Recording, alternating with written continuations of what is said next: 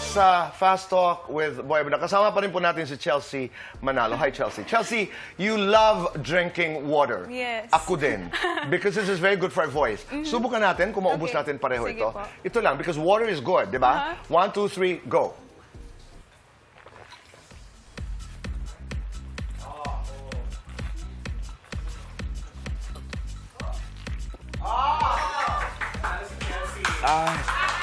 Panalo si Chelsea. Di ba? Okay, you have a very good attitude about bashing. What do you do? Anong ginagawa mo? Bata pa lang ako kasi nababash na po talaga ako. Yung parents ko, lagi naman nila akong tinuturuan how I would cope with it. So how do you do it? To never listen to them, never let it get into your heart. Kasi maapektuhan ka, things will change. You know, if you will let yourself affected dun sa mga sinasabi nila, they would call me names, very harsh names na naapektuhan ako na I would look at myself, hindi na ako maganda. So, Tama. every time I would come home and cry, yun lang yung sinasabi ng mom ko, there will come a time na your story will be heard and your beauty is what makes you unique. And we are now hearing the story. And we are now seeing the beauty. Di ba? First time to see in person, you are a winner. Totoo yan. Thank you From po. the bottom of my heart. And then, ang bashing din, I was reading a material that says, every time you're bashed, you say, I'm done. I'm not going to allow whatever you say into my space because I worked so hard for my peace. Okay? Let's talk about the top 10. Nung natawag kang top 10, mabilisan lamang, anong nasa isip mo? May laban ako? Yes po. Nung nasa top 10 ako, alam ko kasi we have like 5 crowns there. Okay. So sabi ko, if I will get to top 10, I will somehow win a crown because I know I'm gonna do my best. I see may mga kasama pa po kasi ako na front runners, may mga deserving of the Miss Universe So hindi mo crown. iniisip pa yung Miss Universe Philippines That time, crown? hindi pa po Okay. talaga. Top 5.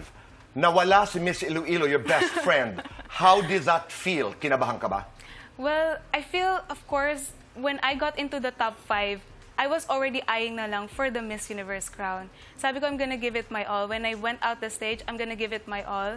I'm going to smile, and with or without the crown, I have already made history of being a woman of representation. Okay, but si Miss Iloilo, who was one of the strongest, Yeah.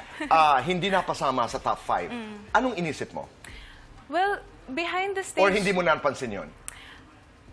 Actually, nung tinawag na po ako sa 5, I don't know if it was seen, but I looked at her. Oh. And she kind of gave me that smile, nodding her head. Okay. You know, because I know that this is not just a victory for me. It's not just a crown for me. It's a crown for every woman. And it's a crown for my best friend, Alexi, Okay. too. Q&A, you nailed it. Salamat You po. nailed it. Okay? Top 2, naghahawakan kayo ni Miss Kainta. What was in your mind? Ikaw ba yung tipong sana akong mananalo? Huwag ka naman sana manalo. I mean, what actually goes on in the mind of someone who is there? At that time, I was praying so hard. I was praying so hard na bigyan ako What ng... was that prayer like? For God to give me that sign, to give me the crown.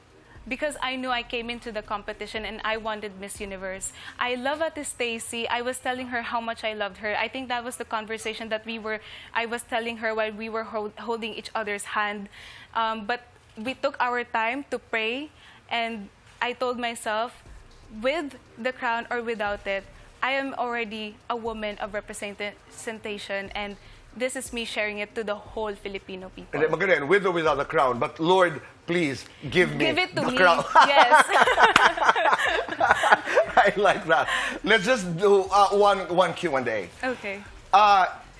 If you were to be given a choice, would you rather be from Miss Gloria Diaz in one of the pageants? Would you rather be smart or beautiful? And why? I think it's really beautiful if you are also smart, because this is not just you being beautiful physically. I am a woman of representation. I know I did not have that standard, but if you are beautiful on the inside corner or your soul, it would radiate on the outside. And being beautiful does not have to be physically shown. But when you are smart, you can really radiate towards the people who are surrounded with you. And I think that is what makes me unique. That is what makes me empowered. And that is what makes me beautiful. Thank you. Thank you very much.